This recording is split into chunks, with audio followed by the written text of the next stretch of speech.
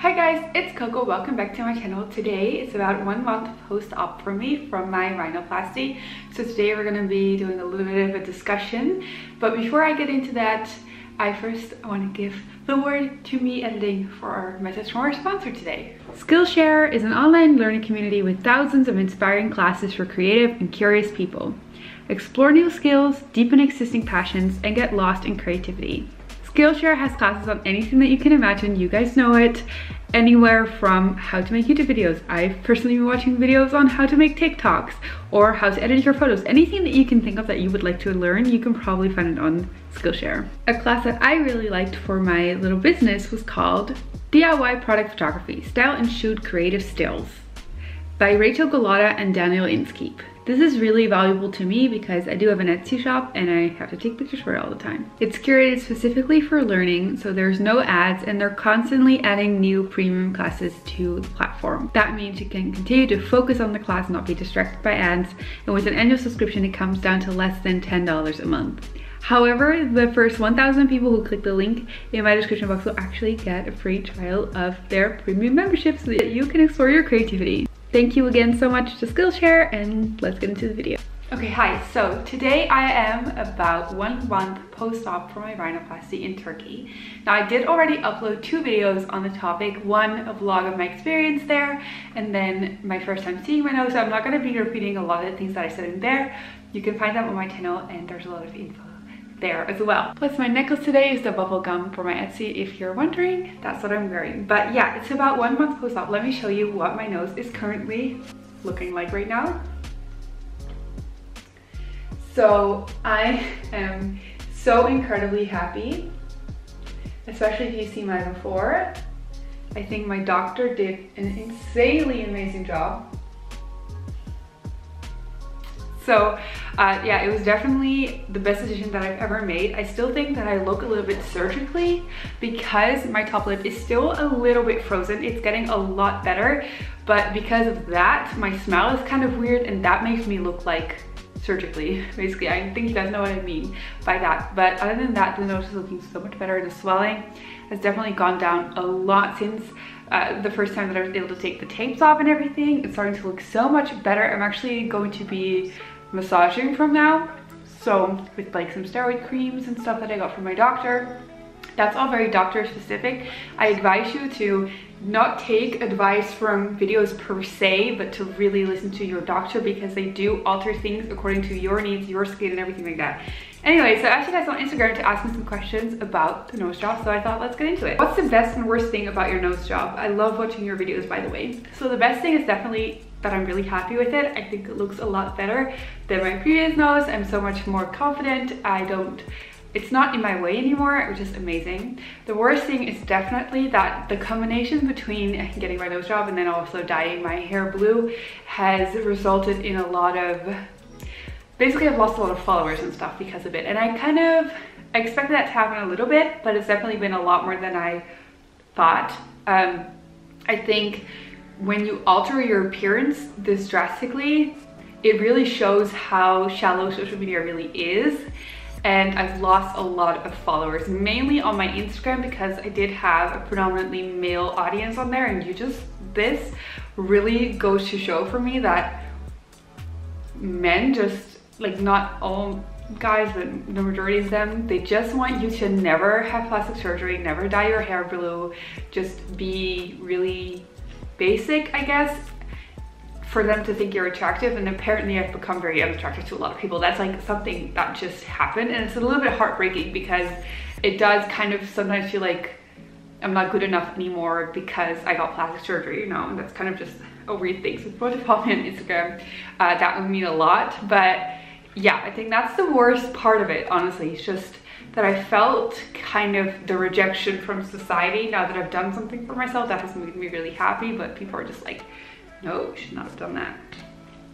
How much does it cost? So I did talk about this in my rhinoplasty preparation video and everything, like where I got it done, what the cost includes, so I'll refer you to that.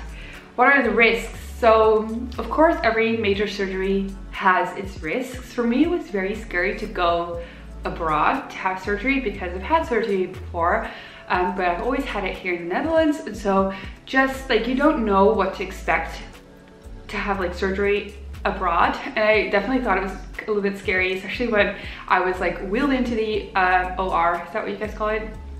I'm not sure, but basically they put me on my surgery table, and I was just laying there looking at the lamps overhead, and it was just like, oh my gosh, what have I gotten myself into? But I definitely have to say that Turkey was such a good experience surgery wise. They did, before I got my surgery, they even took an MRI, which is something that I've never had here in the Netherlands. So it really felt like they were really thorough with all their blood tests and everything before the surgery to make sure that you're going to be fine. And I stayed the night as well, so it was a really, really good experience. But yeah, any risk where you have anesthesia, general anesthesia, poses its risks on its own. But the nose job itself, if you have a really good surgeon that has a lot of cases that you really like and that has a lot of years of experience, you're going to be fine. The biggest risk is that you're just not going to like it, you know. That is, with plastic surgery, I think the main thing that you're concerned about. But lucky for me, I really, really like my nose. Once again, if you want all the info on my doctor and everything, it's in my other videos. But yeah, once it is done, of course, you have the risk of damaging it. Oh my gosh, you have no idea how many times in a day you actually bump your nose until you're not allowed to bump or touch your nose anymore. Like, you literally touch it and bump it the whole day, and it's just something that you don't think about normally. So by bumping and touching, I don't mean like an actual blast to the nose. Like, that definitely did not happen, and everything is healed fine. But just little like touches like this, or little like oops, like stuff like that just happened all the time for me, and I'm so clumsy and I'm so unaware of my surroundings. So yeah, that was definitely something. But once you get over like a few weeks, you are going to be fine, and your nose is going to get stable. After 6 weeks, your nose will be fully stable. So I'm almost there now. How do you feel now? What has changed most physically and mentally? I feel really good. I feel a lot more confident, and I'm very happy. So yeah, it's been a really, really great experience. And it's also, I think, with everyone, like, not everyone, but a lot of people following me on social media, it's also given me so much more, just like, I don't care anymore, just gonna look however the frick I want to look. So yeah, I've definitely gotten ballsier because of it, I guess, because it's just, if I'd asked people before, should I do it, everyone would have probably said no, and I did it anyway, and I am really happy. So that has just shown me to never listen to other people and always listen to your own heart. What do you think is the most annoying thing at the moment? So, are you ready for something gross? This morning, a lot of the built up gunk basically fell out of my nose, including the stitches on the inside. Like, a lot of it came out. It was like disgusting. I've never seen something like that in my life. But since that came out, I can breathe so well. But before that, I could breathe. Every week it got better with breathing. But your nose is still kind of like stuffed up with gunk because you can't clean it at first. Like, you can't blow your nose or anything. Like, you just have to leave it, or at least I had to just leave it. So that was annoying. Just like the chapped lips, where the way that you wake up in the morning, like, you're basically hungover from breathing through your mouth all night. You wake up and it feels like you're just never gonna have saliva ever again in your life, you know. It's just, that's terrible. But yeah, and for me, not being able to sleep on my belly because I'm a belly sleeper, I do sleep on my side now. My doctor told me that I was fine to sleep on my side, so I'm doing that, and it's going totally fine. But yeah, annoying, nothing really, I guess, just not touching it, like trying not to touch it, and not bump it into anything. That's the hardest thing right now. But it's like at 1 month right now. I thought yesterday, I had this thought like, wow, it's starting to really get easier now. Like, now I'm starting to really, I still feel a little bit of like pressure and stuff on it, but it's getting so much easier to do with every day. Have you had pain during this last period? So like, since I took my tapes off and stuff. Not pain. I definitely had like the tension on my nose. It's like someone's standing on your nose or like squeezing your nose really hard. That's how it feels. In the beginning, it's intense, and then it starts to like ebb away basically. And so for the past few weeks, I've still definitely had that feeling. Right now, I still have that at the bottom of the nose mostly, but the top and stuff is fine. Currently I'm not wearing makeup on it, by the way. I have makeup around my eyes, like concealer, but on my nose itself, it's not contoured or anything. This is just what it looks like now. But yeah, I still had some pressure, but not pain at all. Did you feel strange at first, like looking in the mirror, feeling as someone else? I have a video on that on my channel called I saw my nose for sure, I don't like it. It's really weird to say that I definitely felt that way for a while, but now if I look in the mirror, it's almost like it's crazy because I had this other nose for 22 years of my life, and now if I look in the mirror, it's like I don't even remember ever having that other nose. I can't even imagine what I would look like with it. I have to look at like old videos and like old TikToks in order to like have a grasp on what that would look like. I actually made a TikTok yesterday that was me making like a stitch of me before and me now with the same like outfit, where you can see the difference in my nose, and once I see that, I can understand like the difference. But other than that, like when I look in the mirror, I still can't see it. But something that it's like changed and stuff for me is like I like my eye makeup so much. Before, for some reason, a winged eyeliner just did not look good on me, and now I think it looks so good on me. So it really changes the way that you do your makeup, because I did my makeup the way that I would usually do it and it just did not look good on me, and now I have to do like a nice wing and it looks so much better. And I feel like it brought a lot of symmetry back to my face, because I was not aware, but my nose was actually asymmetrical. So now that I have a really symmetrical nose, it brings a lot of symmetry back to the face. So that is really good. I love this part of my face so much more now from the side than I did before. And of course, this is also still like the cutest side profile ever. I can.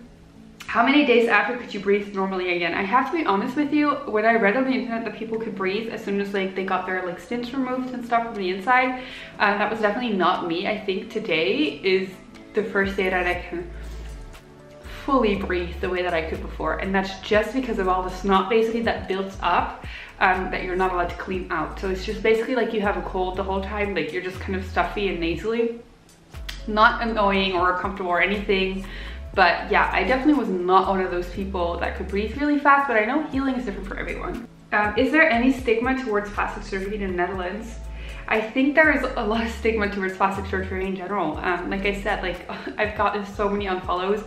I've definitely also got a lot of unfollowers from people that I know from like in the past, like for my life in the past, that I noticed, especially in combination with dyeing my hair, it was like the last straw for them, you know. They were just like, I can't follow this girl anymore because she's too weird.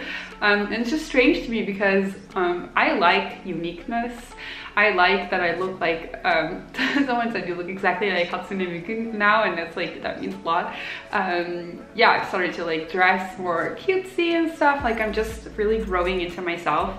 But yeah, there's definitely stigma. Like I've noticed so many people have like unfollowed me and everything.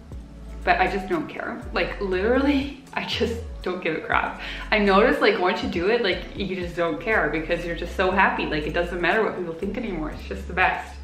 Yours turned out so cute, by the way. If you had one word to describe the whole experience, it would be life-changing, amazing, so good. Would you have gotten the surgery if there had not been a pandemic, being home to recover? I don't know, honestly. I really know that this has done so much for me as far as I started my business and I've started to just rest how I wanted. I got my nose job because it was like, I just had this feeling of like, if not now, then when? And I've just in general had this feeling, I'm 22 years old right now, people are starting to really like make choices and form their lives. Like some people are like starting families and stuff. And I've just decided like, whoa, like if I don't start living the way that I've always wanted to now, like when am I ever gonna start living that way? Like this is a point where I feel like I'm kind of at like a crossroads for things. So it's like, I'm gonna get my nose done, I'm gonna dye my hair blue because I've always wanted to go back to blue, and I'm just gonna become an anime character because that is what I want deep inside my heart. No, you know what I mean? And like start my business and everything. So I don't know, honestly. I don't know, because I think it has definitely brought me a lot as far as like time goes and stuff. If your child would ask you about your nose, what would you tell them that I had it done? Like I'm just 100% transparent about that. And I would also tell my child, like, you know, if you're older and you have something that is debilitating to you, as far as like it makes you super uncomfortable, you can get something done about it. Like that has always been my mom's attitude towards me as well, and that has never pushed me to do anything to myself as far as plastic surgery at all, but it's always made me feel like it's okay, I can make choices for myself that will make me happy and I will not be judged. And yeah, it was just I felt very loved that my mom had that attitude towards me about plastic surgery. Like she's always just been like, you know what, I just want you to be happy, and if there's something that makes you really, really, really unhappy, then, you know, get it fixed, you know, it's totally fine. And that I would be the same to my children, I think. How is your upper lip now? So it's getting a lot better, so I'm starting to look normal again when I smile. It's definitely still like stiff, like it's still full of swelling from my nose. It goes down to your upper lip. Before I could not lift my upper lip. This is weird, but I can. You can see my teeth again. Before it was just like stuck there all the time, which just made me look really stupid. But yeah, definitely getting a lot better really fast right now, and I also feel like the more that I use it, the better it gets, honestly. And last one, overall, how much does it hurt for somebody with zero pain tolerance? So I have super high pain tolerance. I've had a bunch of surgery before, as I told you guys, for things in the Netherlands. So in my experience, I've always been like a really tough girl that had no pain with things that I was supposed to have a lot of pain for. So when I read online that a lot of people do not experience pain after a rhinoplasty, I just thought, that's gonna be me too. Like I'm gonna be totally fine. But my experience was definitely different. The first night I didn't have painkillers, and so I just went through the night without painkillers, and it was extremely painful. I was intensely worried about it because I'd read online that it was not supposed to be painful. So it's like, why is it hurting so much? Does it mean that I have like an infection or something? Like, is there something wrong because it hurts so much? So I contacted the people there. They were like, no, it's fine. A lot of people have a lot of pain. That's totally normal. We're just going to give you more pain medication. But what I've heard is that it just depends on how much they've done, the technique that they've used, and from doctor to doctor it differs. Would I want my doctor to have done anything differently? No. I am not upset that I had a lot of pain because of whatever it is that his technique is that resulted in a lot of pain, because I think I have the cutest nose ever. And I've definitely seen there's so much of a difference in nose jobs. I've definitely seen people that have had nose jobs where you can really tell that they did. That was not something that I wanted. I wanted a really natural look, but at the same time he did so much. Like I had an intense bump on my nose and he made it into the cutest little slope. I had a really bulbous tip that was hanging low. He made it into a really cute little buttony tip. Like it's starting to look a lot buttonier because this is going down. This is still gonna go down a lot more probably, but it's starting to look so cute. And so I'm really, really happy about that. But maybe it was because they actually did an open technique on me, which is terrifying to think about. I don't want to ever think about that.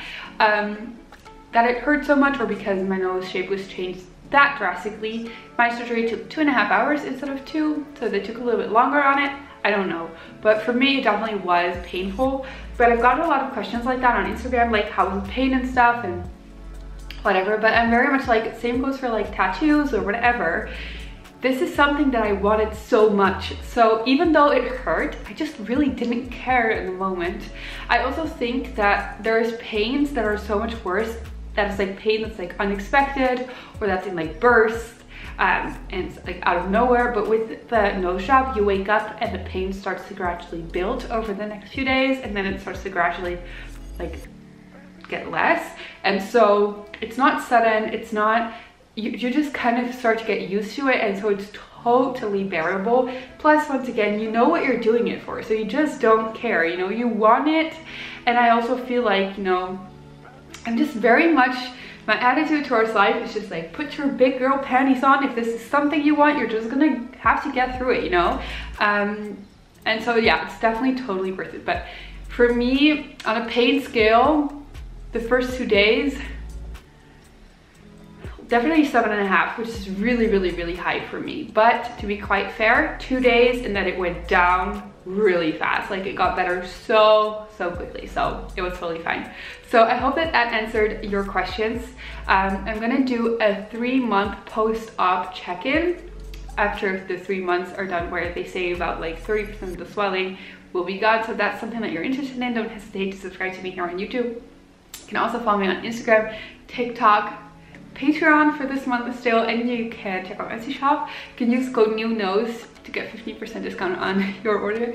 I love you guys so much. I'll see you in the next video. Thank you so much for all the support and the interest on my nose job. It's honestly overwhelmingly, especially here on YouTube. You guys are amazing. It's just been kindness and love all around, and that just means so much to me. I love you guys so much. So anyway, I'll see you next video. Bye guys. Mwah.